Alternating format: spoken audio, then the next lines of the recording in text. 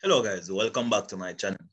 Today we're going to be looking at some CXC past paper questions, both from July, May, June, and from January from 2021 going back.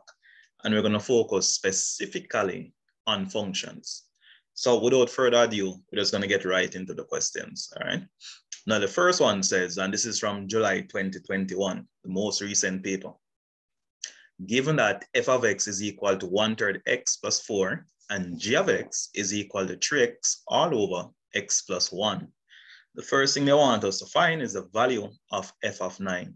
So I'm going to be looking specifically at the f function. Now remember that x is your domain.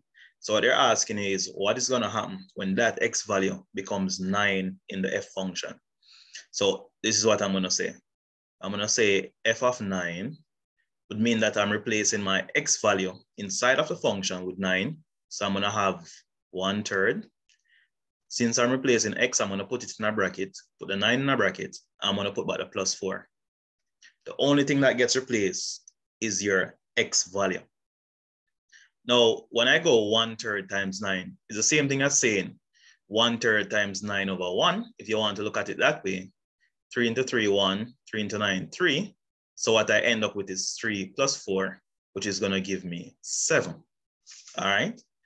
I hope that is straightforward. All right, let me take this down a bit now. It says, calculate the value of f of g of -3. Now, what is actually happening is that inside of my f function, the x value has been replaced by g of -3. So what do I need to do? I need to take this in steps. I'm going to find g of -3, and the answer I get, I'm going to plug it in f, and that will give me f of g of -3. So let us start out with g of -3. All right, so what we need to do is that we actually need to go back up to see what the g function was. The g function was 3x plus 1 over 2. All right, so g of x is equal to 3x over x plus 1. All right, good. So I'm going to replace in the x value by -3. So it's going to be 3 open bracket minus 3 over -3 plus 1. Remember, it was x plus 1, and the x value is being replaced by -3 in both cases.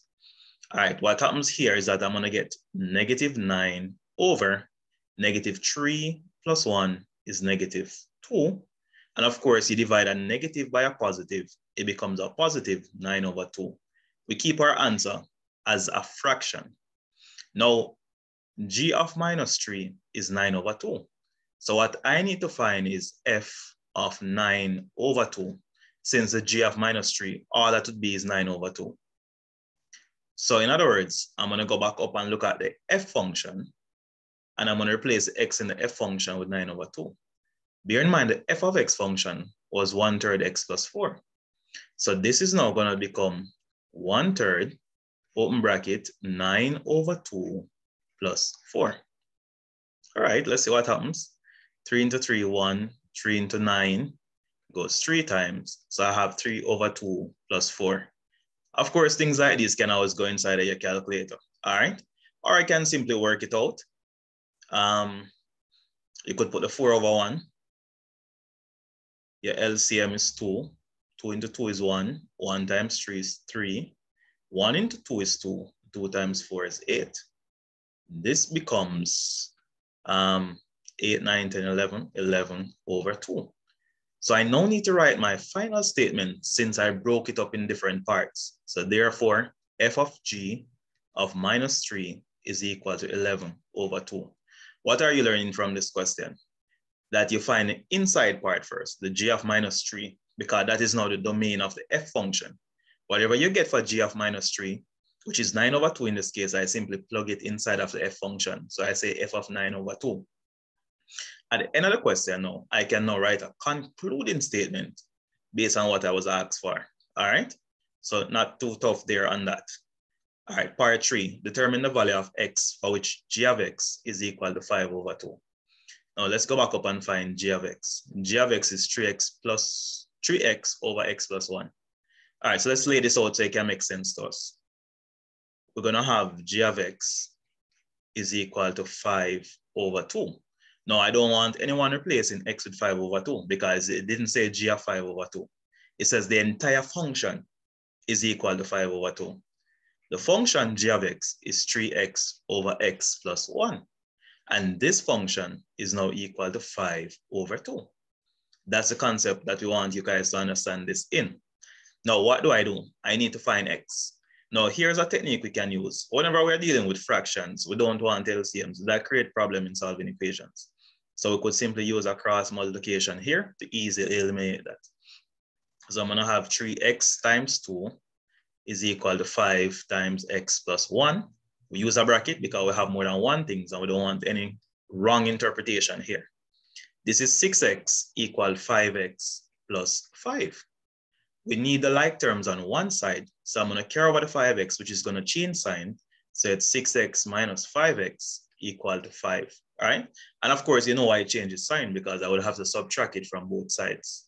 Now, x is simply equal to 5, and I can say, therefore, the value of x, so which g of x is equal to 5 over 2, is 5, all right? You have a nice concluding statement there. So that was May, June 2021. Now we are on to January 2021. All right. Now, we need to know different things. So for example, this is what you refer to as a mapping diagram. Over here, you have your domain. Over here, you have your codomain. And more specifically, this is the range. Now, what's the difference between the codomain and the range? The codomain, well, the range is really a subset of the codomain, all right? The range is what is mapped onto. And since everything is mapped onto, the codomain is actually equal to the range in this case, because you have A3, 1, minus 1, and everything is mapped onto. All right, so the diagram shows a function. So the function that maps x onto f of x is 3 minus 2x. In other words, these are my x values. I input them into this function, and these are my output values.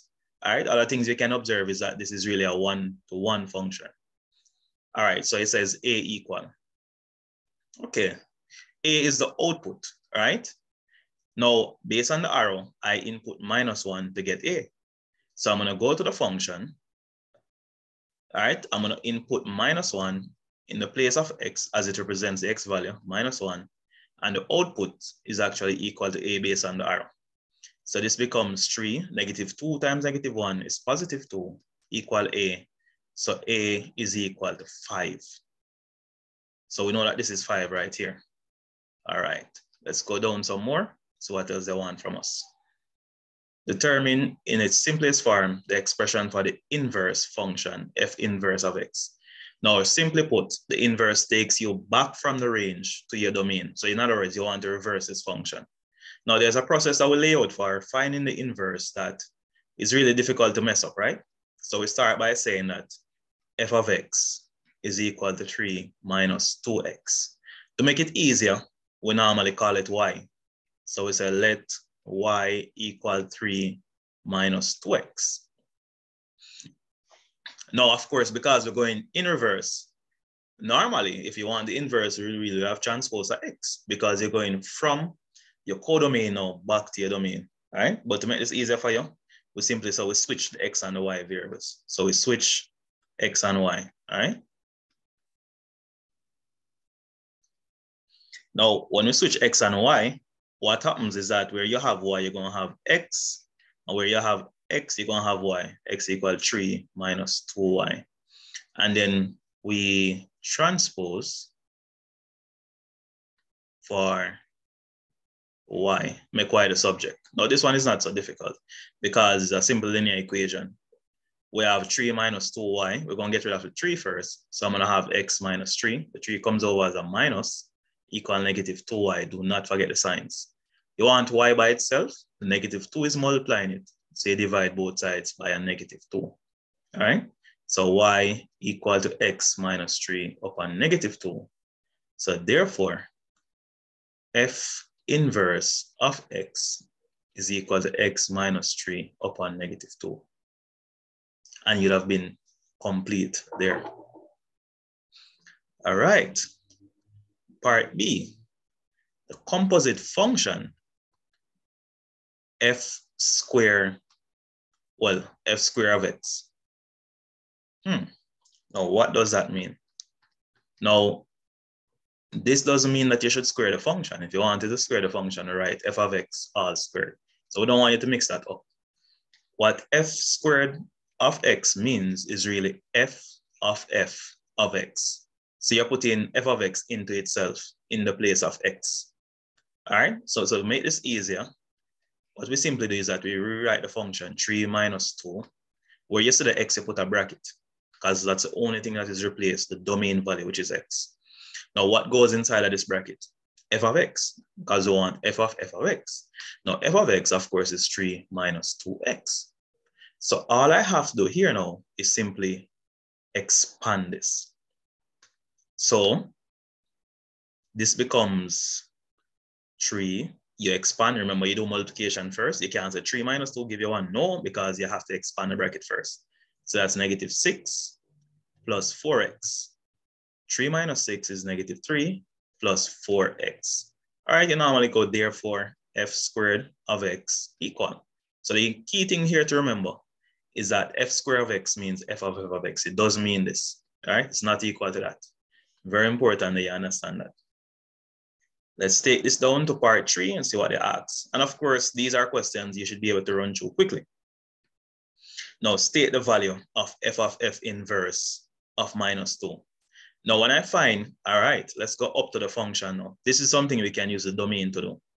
Remember now, what technically speaking, what we are doing is that we are putting the inverse, f inverse of minus 2 into 2. But let's go back and look at the domain function to understand what is happening. When you find the inverse of a function, what that function does is that it takes you from the range or from the codomain back to your domain. All right. So if I had minus 2 over here, in this case, I would have to look for minus 2 here. And to find f inverse of minus 2, I would look at the domain value because it's reversing the process. Notice if arrows go from the domain to the codomain, the inverse goes in reverse. So I would have to find minus 2 over here and go back to that side. Good. Now, f inverse of minus 2. All right, so let's create something here to make you understand better. So you'd have minus 2 here. And let's say you have p here. F inverse of minus 2. The inverse suggests that you go from your codomain back to your domain. All right? So we actually would say f inverse of minus 2 is equal to p. But the question is f of f inverse of minus 2. We know f inverse of minus 2 to be p.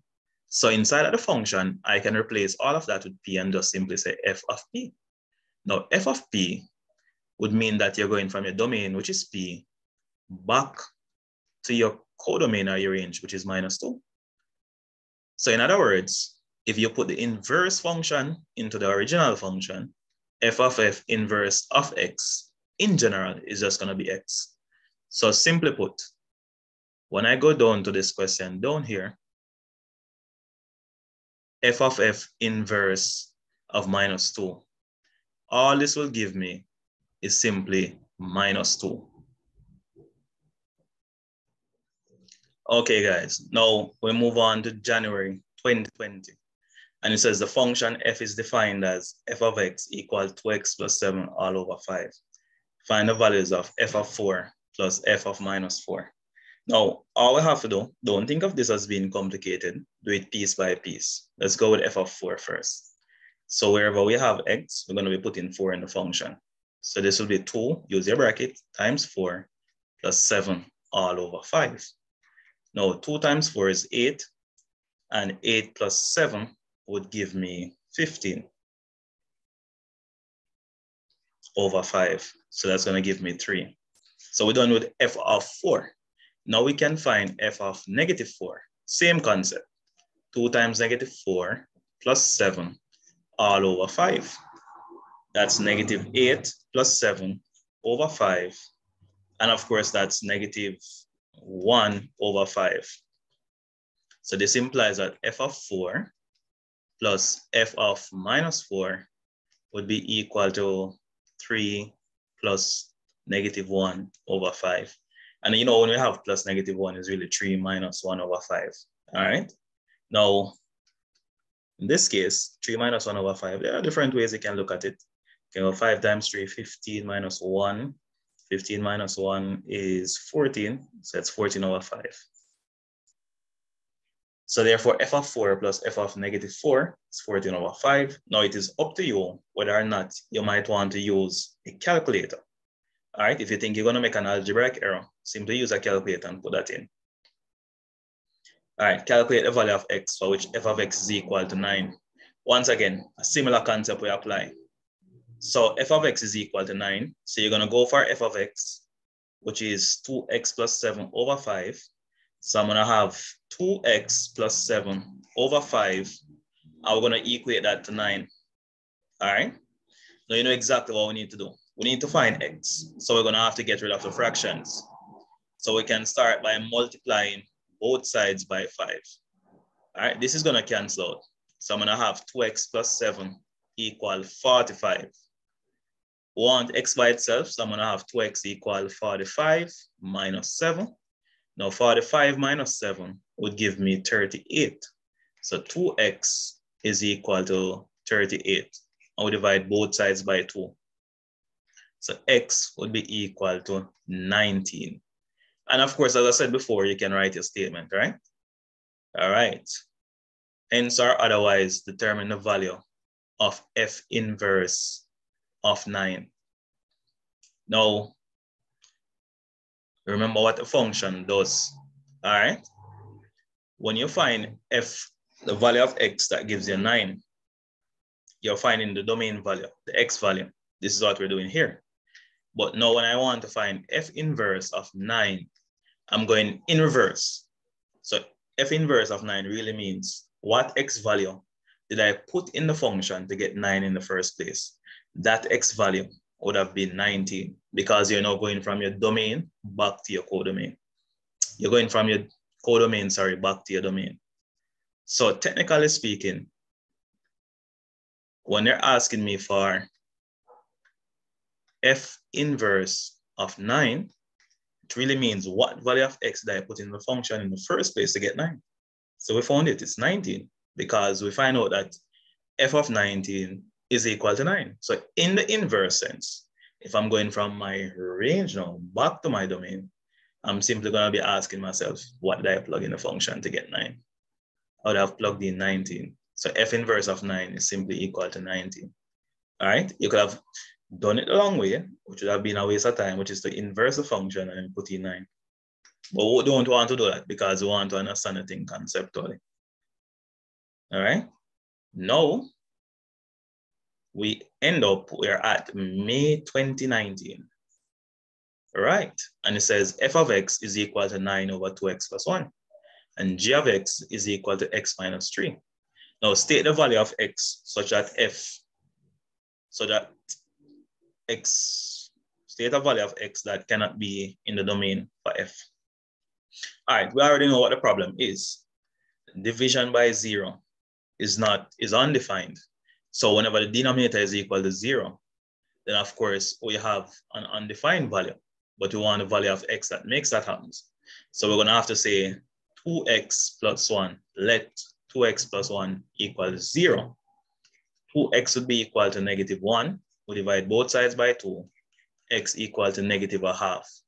So simply put, the value of x, and you write the statement, the value of x that cannot be in the domain is negative a half. That is the value that would give all the problem.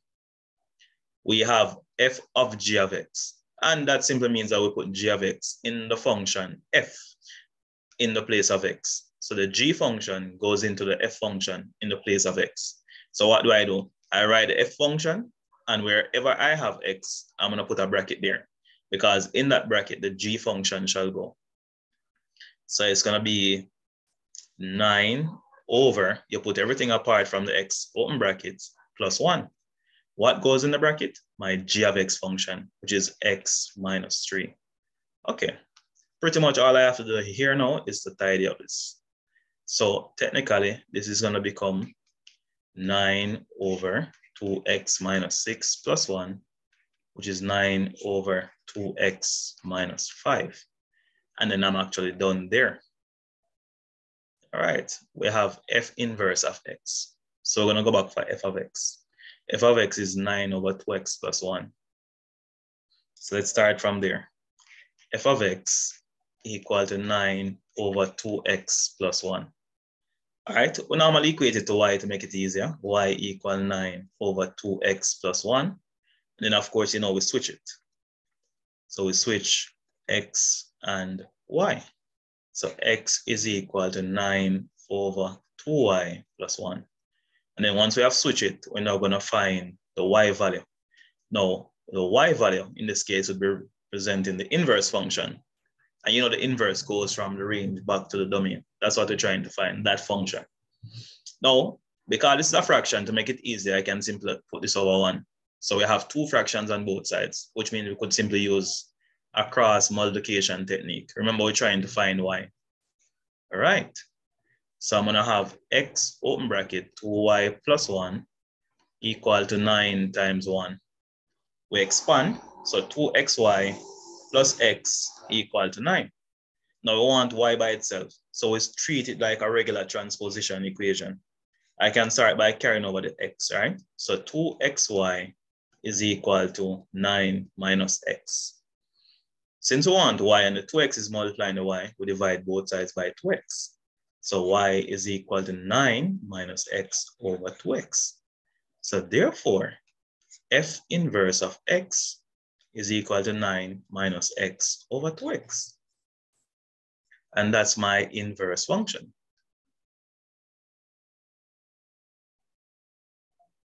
All right. We can now move down to January 2019.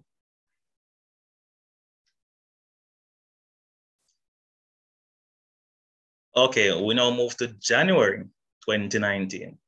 It says the function h of x is equal to 2x plus 3 all over 5 minus x. Determine the value of x, which the function is undefined. And once again, the function is normally undefined when the denominator is equal to 0. As we know that division by 0 is not a logical thing, right? It's undefined. So we're going to say let 5 minus x equal to 0. If I carry over the x, I have 5 equal x. That's easier, seeing that by moving into the opposite side, I would end up with a positive. Therefore, x equal 5. And if you want, you write a statement, all right? Now, the next one is h inverse of x. And we'll do it the normal semantics way, right? So we let y equal to, well, h of x, first of all, is 2x plus 3 over 5 minus x. So we're going to say let y equal 2x plus 3 over, and make sure we have the right function. Let's go back up a bit. So that's 2x plus 3 over 5 minus x.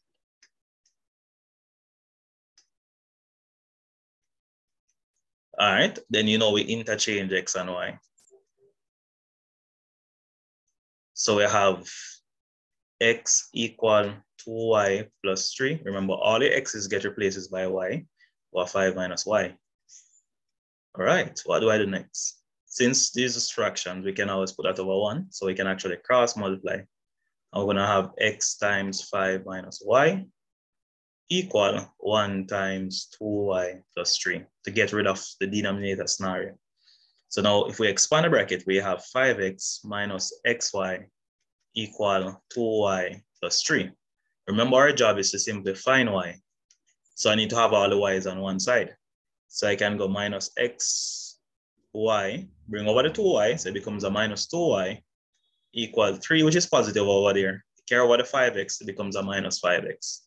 So this rearrangement can be done quite quickly. Now we have two unlike terms that have y in there. So what we can do is simply factor out the y so we can have the y by itself. So that's minus x minus 2. And this is equal to 3 minus 5x.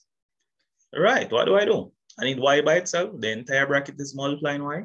So I divide both sides by it. So I'm going to divide both sides by minus x minus 2 minus x minus 2. All right. So y is equal to 3 minus 5x over minus x minus 2. So therefore, h inverse of x is equal to 3 minus 5x over minus x minus 2. That is your final answer. Now we're at June 2018. So it says the function f with domain 1, 2, 3 is given by, so these are the input values. These are the values that we can input. And you have the function, the value of f of 1. All right, so this is going to imply that I'm going to be replacing the x with the 1 in the function, minus 3. So that's equal to a half minus 3. Half times 1 is a half. So we have a half minus 3, which is negative 5 over 2. All right, straightforward. Okay, so we go down now and say, find the value of x for which f of x is equal to minus 2. Same concept. We simply take the function, which is a half x minus 3, and we equate it to minus 2. And we treat it just like how we treat any regular equations, right? What do we get rid of first? Naturally, we're going to need to get rid of the minus 3. So we're going to have a half x is equal to minus 2 plus 3. You have a half, right? We can start by getting rid of the denominator, which is 2. So we're going to multiply both sides by 2. So 2 times a half x is equal to 2 times, of course, negative 2 plus 3 is 1. So x is equal to 2. It does make sense getting x equal to, because 2 is a part of your domain. Okay. An ordered pair of functions is expressed in the form AB. Using your answer in part A1 and 2, list the ordered pair for the function. A1 and A2. So I want to list the ordered pair. So I know that 1 produces negative 5 over 2. So that's going to be my first pair. When I put in 1, I get negative 5 over 2. For this case, no, don't get this confused. Negative 2 in this case is the output. So that's the y value, negative 2, that's a b value. So we found the value that we plugged in to be 2. All right. I also would have a next ordered pair. That is when I plug 3 in there. All right. See it here? So the domain values are 1, 2, and 3. So I'm going to have to find f of 3, which is going to be a half times 3 minus 3. All right. Half times 3 is really 3 over 2 minus 3.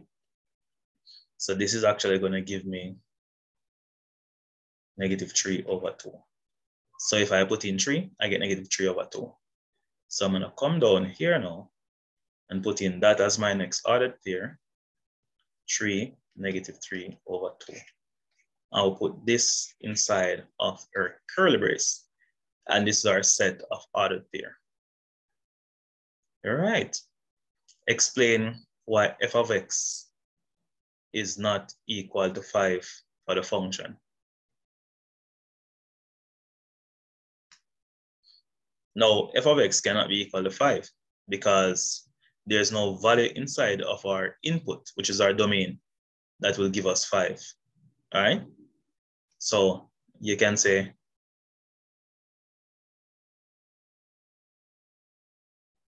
f of x is not equal to 5 as the domain values